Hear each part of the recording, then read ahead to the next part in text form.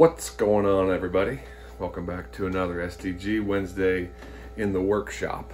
Today we are powder painting. As you can see, got the powder paint fluid beds out, and I wanted to share with you a quick tip on how to keep the paint out of the eye of the jig head, out of the hook eye.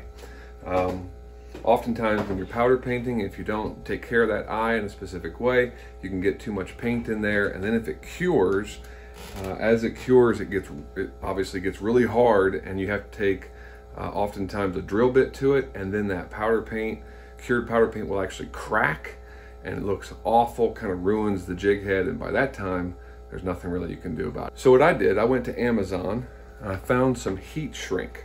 I cut it up, it's 1/8 inch diameter, comes in a roll like this. I mean, there's, I don't know, 30 meters. It's a lot. I mean, you can see in here, and I cut it into these tiny little pieces. It's gonna last me forever and ever.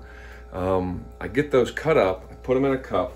I'll actually put the jig head, after it's all sanded down and ready to go, it's cleaned up from the sprue, I'll put it in the toaster oven here, let it heat up, and then as I'm getting ready to paint it, I'll pop it out. The head's already hot. I'll slide this onto the eye, put the eye in front of the heat gun for just a second, just to shrink it, and then dip it, and I'm good to go.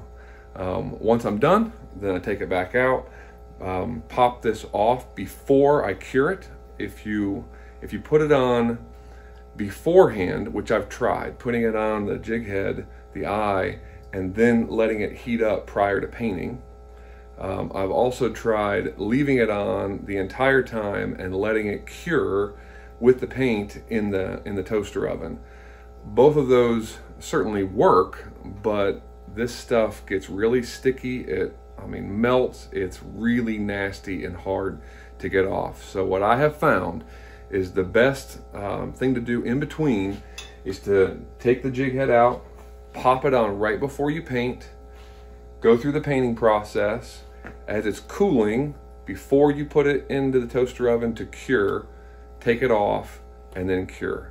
And what you're left with is a clean jig head eye, a hook eye, that doesn't have any sharp edges, right? If you take a drill bit to it or a file to it, you may get the hole big enough for the line and such, but oftentimes you'll have really sharp edges. This way you get those nice rounded edges on the hook eye, no risk to your line being cut, and everything's nice and clean. So hopefully that helps. Check this out, it's like $8 on Amazon.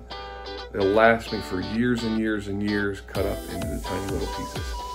Heat shrink for your jig head eyes. Hope you enjoyed this tip. I'll see you next Wednesday.